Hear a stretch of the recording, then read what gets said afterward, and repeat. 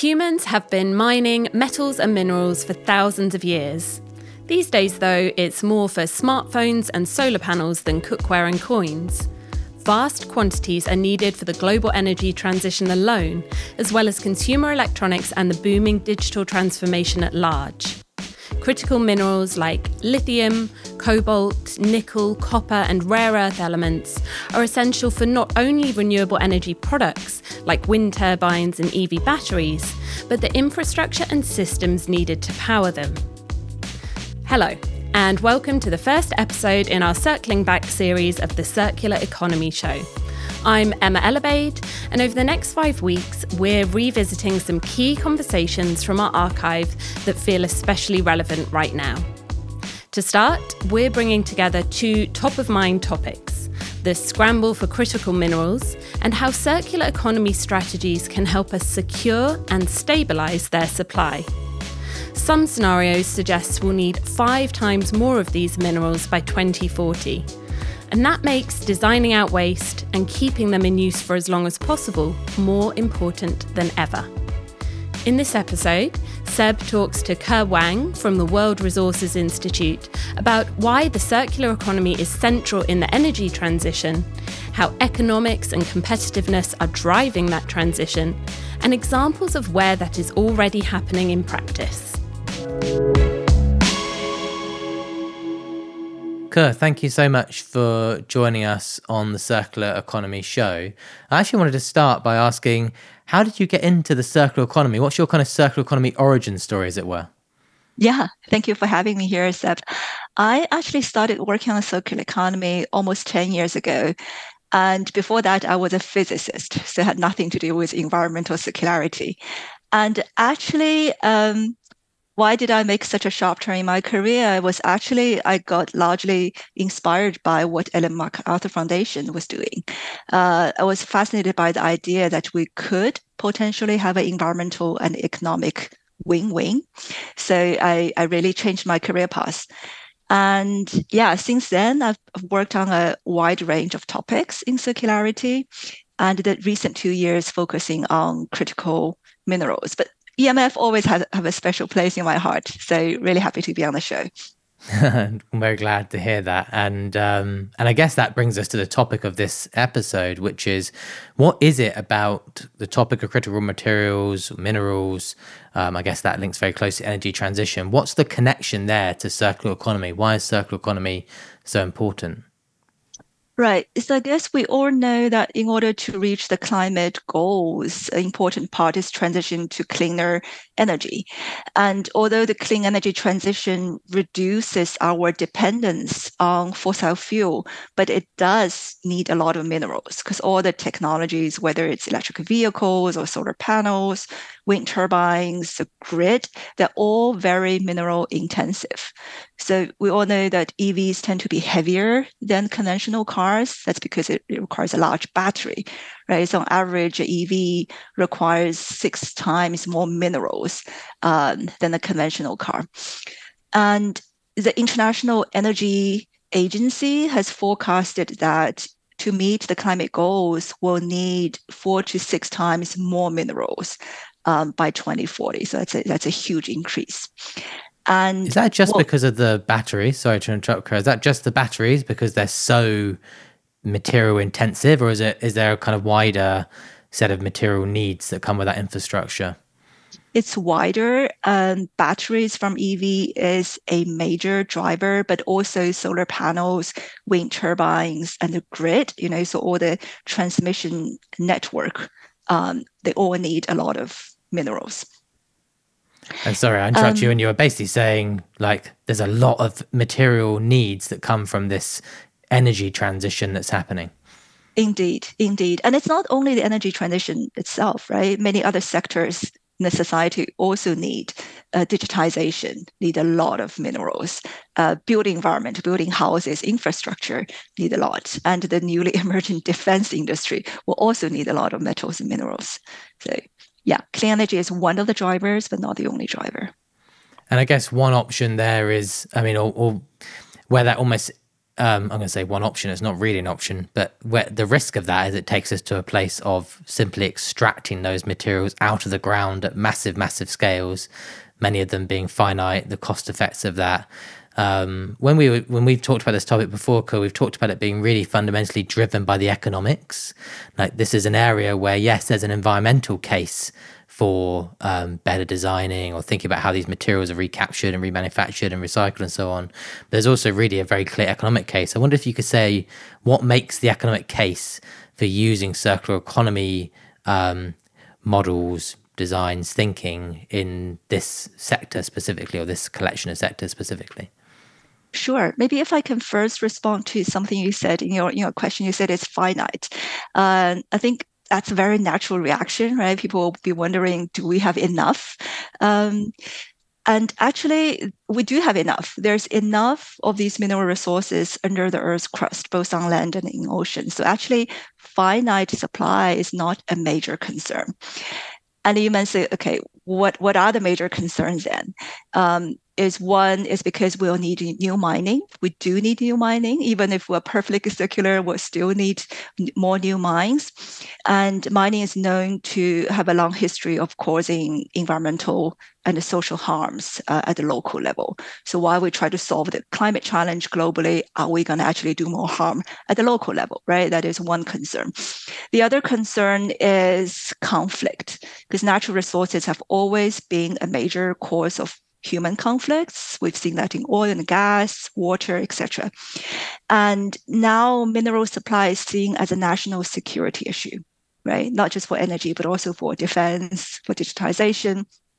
So countries are worried whether they can secure enough supply for themselves, right? So there's really a risk that intensifies geopolitical tension and the conflict. So the concern or the challenge is, can we meet the world's need for all these minerals, both in time and in ways that's protecting people and nature?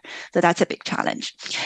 And I'll come to your main question about, what is circularity's role in it, especially from an economic sense, is that circularity can help manage demand, right? That's the principle of circularity, is that we can meet all these demand while reducing the dependency on virgin materials, on mining.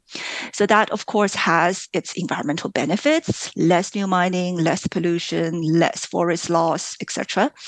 And it also has the economic, this kind of security concern, right? So for countries, especially countries that does not have a lot of mineral resources themselves, circularity can provide a source of supply, which can help with security, with supply resilience that is very high on the political agenda nowadays. And I think we can come back to some of the, an example of where that shift's really pervasive right now in the EU. But I wonder if we could just dwell for a moment on kind of an example of what that looks like. I know you've done quite a bit of work on recycled copper, for instance. So how does that, how does this kind of circular economy opportunity actually get realized across the kind of EVs or electrification or digitization or energy transition space? What does it actually look like for a material or a specific product? Yeah, so we can apply the circular economy framework, right, to energy, to EV, for example. Then, all these different R's at a reduced level, you can think about smaller EVs. EVs are getting bigger and bigger. Bigger EVs need a bigger battery and more minerals. So by reducing or right-sizing of EV, that can reduce global demand for minerals. You can think about reuse, like when batteries retire from EV, they still have capacity. They have 70% of the capacity left in them. So instead of treating them as waste, they could get a second life as storage batteries connecting to solar panel, for example. And then recycle. That's something everybody agrees that battery recycling will be critical. So then, we are indeed looking to copper recycling. You might ask why. It sounds so old-fashioned.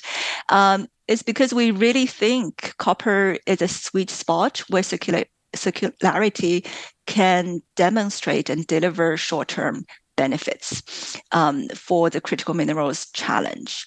And why is that? First of all, is because the demand trend is robust. right? Copper, we currently produce and use about 25 million tons a year, and it's forecasted to grow to 40 million tons by 2050, which is a huge growth. And that's because copper is needed by all the clean energy technologies I mentioned, whether it's EV, solar panel, wind turbine, grid, they all need a lot of copper. And it's also needed by other sectors, right? Building environment or electronics. So the demand is robust and it's harder to substitute.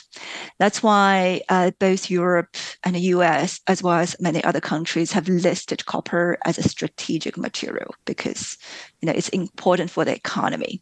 We've always needed copper and we always will need it by the sounds of it. We have, right, it has been thousands of years, right? So so humans have been mining copper for thousands of years.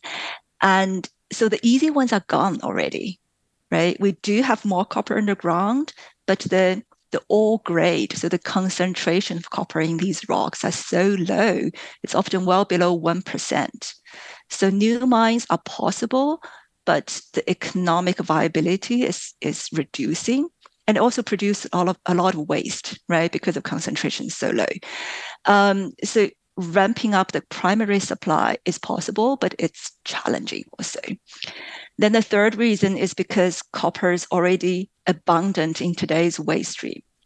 Right? When people talk about battery recycling, they tend to say, yes, it's important, but it's going to be important in 10 years from now because we don't have much waste batteries yet. They're just being installed. Yeah, they're just being, right. But for copper, we do have lots of them. We have lots of them from all kinds of waste, whether it's electronics or building materials or vehicles. We have loads of that already. So the opportunity is already today. And there are modeling results saying, okay, if we do increase global copper recycling rate, we can get 6 million tons more every year from landfills. Right, so it's a lot of avoided mining, avoided waste, avoided water usage. Yeah. So copper is an example of a material flow where there's an opportunity today, as you just described, and really good reasons for that. What you also mentioned earlier was some of the political and security issues related to critical raw materials. And even if someone's keeping a kind of cursory glance at the news now, they'll be somewhat aware of the things that are being talked about in that space. Perhaps one example that received less mainstream media attention, but is really interesting, is the European Commission's Clean Industrial Deal, where decarbonisation, competitiveness, and indeed increasing circular material use were all put at the heart of, are now very much at the heart of the European Commission strategy.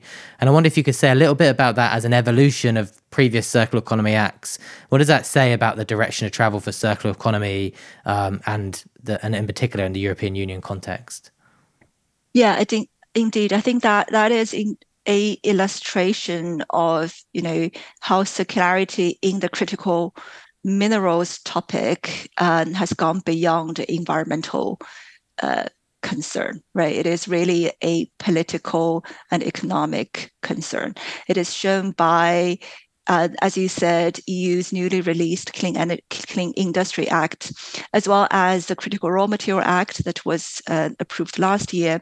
They are both led by DG GROW, right? So for people not so familiar with the EU jargons, DG GROW is equivalent to Ministry of Industry or Ministry of Economic Affairs, right? Well, compared to conventionally, circular economy is usually led by the Ministry of Environment or DG Environment, and it tends to show up in environmental legislations.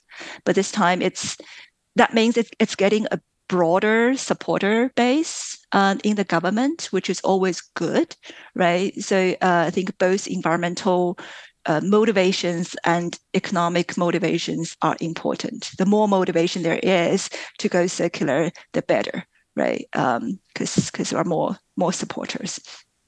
And the more those things, I guess, overlap, the more prioritization, the more reasons, the more energy and momentum. Yeah, indeed. I think like NGOs, as NGOs, sometimes we tend to get caught up on motivation, right? Like sometimes people will say, "Oh, but they're wanting circular economy for the wrong reason." I personally think we don't need to align on motivations and beliefs.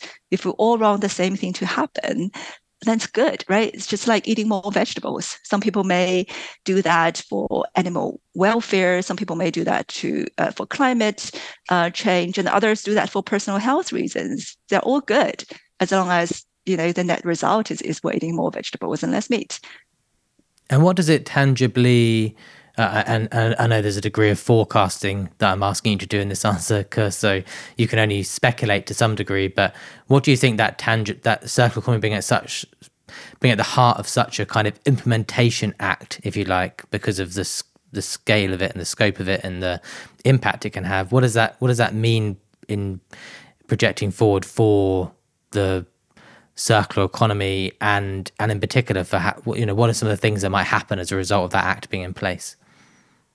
Yeah, I think as a result, recycling industry will get a boost because like every country sees recycling as a integral part to secure this mineral supply, right? So we see both US and EU are really having supportive incentives to grow domestic recycling capacity, which is good because much of the legislation framework or the ecosystem, the infrastructure can benefit other sectors as well. Right. So if we start with metal, start with battery minerals, then we'll build the ecosystem, which will help us to be more ready when the solar panels, come to end of life, when the batteries come to end of life, but also benefiting electronics and just circularity more broadly. So I think that's good news. The higher R strategies, so the reduce and reuse, tend to be always a bit harder than recycle, right? So that's also where we see in policy support. There's a lot more focus and consensus on recycling, but the other reduce and reuse realm is still like less touched. And I guess that there's untapped potential. Yeah, and there's a natural journey there as well that both governments and in the world of private sector of businesses go on, of starting with circular economy at one stage, as you just described, was really locked in a kind of waste management bubble, even within policy making. So the fact that it's even if it is through the lens of heavy focus on recycling, is in this kind of economic competitiveness part of policy making, it's a really helpful and step forward and platform to explore some of those further opportunities. Yeah, there are some of the classic kind of trade-offs in the circular economy world, which is probably very familiar to your audience, is that there's also trade-off between recycle and reuse, right? We've seen it happen in other sectors when there's too much focus on increasing recycling, it's cannibalizing what could be reused, right? So, still perfect functional products will get pushed into recycling if we're only pursuing a high recycling rate. So that's a balance that needs to be maintained. Lots more work for you to do then, Ke, I guess, as a result of that. Thank you so much for joining us on the podcast today, and I'm sure we'll speak to you again soon. As the rollout of renewable energy scales at pace, e-waste continues to increase, and the first generation of EV batteries and wind turbines start to reach the end of their lives, we have a window of opportunity to build a better system based on the principles of a circular economy. By designing circularity into the rapid and material-intensive electrification of everything, we can supply and support the transition in ways that reduce volatility, capture untapped value, and build more resilient supply chains. Interested to learn more? You can dig deeper into how the Ellen MacArthur Foundation is driving a circular economy for critical minerals over on our website. Thanks for listening. We'll be back next week with another trip through the archive. Don't miss it.